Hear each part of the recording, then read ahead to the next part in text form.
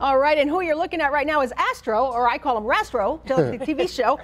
Dustin Yourman is back with us, local vet. Dr. Stephanie Wolf is with us. Astro is a male Chihuahua, about 3. Yeah. Yeah? He's adorable. Yeah, he was found at the shelter, actually. Someone left, they came in the morning and they had left him in a crate by the door with a leash and a collar. You never know, though. He could have been a stray and the shelter wasn't open, so we don't know, but we held him the straight time and no one has come to claim him. And now he's up for adoption. He's a silly guy, probably about 3 years old. Sweet. Good size. Yeah. Really friendly. Just nice, silly guy, liking to chew on my hand for some reason right now, but whatever. Now, it's a good rainy day, so people might have nothing to do. They're going to come on down to the shelter and take Astro, we hope. We have lots of animals up for adoption of all shapes and sizes. Our cat situation is still dire in need. I think those kittens I had on 2 weeks ago are still at the shelter. Oh, okay. Well, there was 3 of them. I think 2 are left. So, all right. And among many other dogs of all shapes and sizes. So please adopt. It's a great time. Right. And remember to spay and neuter. And that's all part of our adoption. Right. Exactly. Right. We also lost animals, and that's where microchipping comes in, which is awesome. Yes, and very important. Now, it's not, just to distinguish it, it is not a tracker. Some people think it's a tracker. It's not a GPS system. It's not a GPS system.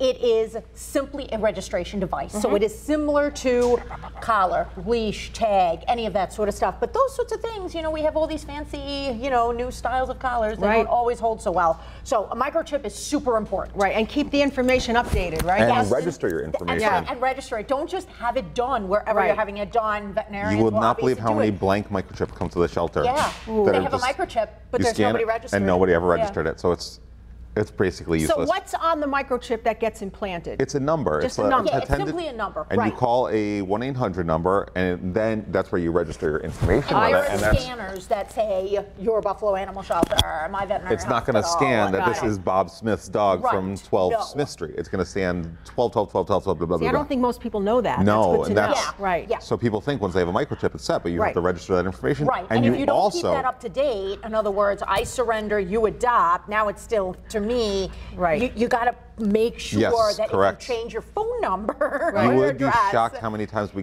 trace a microchip at a shelter. People are like, I gave that dog away 6 years ago, or this, that, the other thing. Or so-and-so now owns it. You know, so you have to keep the information, just like you. If you had to move, you had to let everybody know. I was same going to thing. say, you know what? There's not like the PO forwarding address on the post office. Oh gosh. So, and you know what?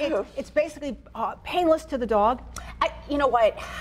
It comes with a big giant needle, and for some reason these animals don't seem to mind. A lot of times they are done when they're spayed and neutered. Again, and the reason to do it makes sense.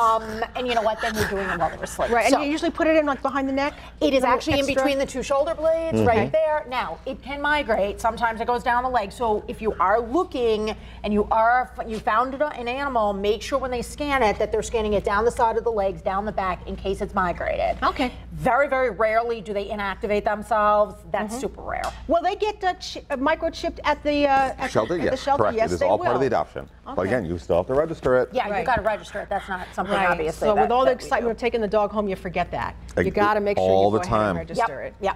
Make sure you also keep the card, and you get a little tag with it that has a little number on it in case, again, you know, something, you know, animals were to run. There are multiple different ways to get them back to them. All right, Doc. Thank you so much. Dustin, thank you so much. Astro, waiting for someone at the Buffalo Animal Shelter, open today. And don't forget, they've got those cats and kittens, too. Thanks for watching, everybody. We'll see you tomorrow.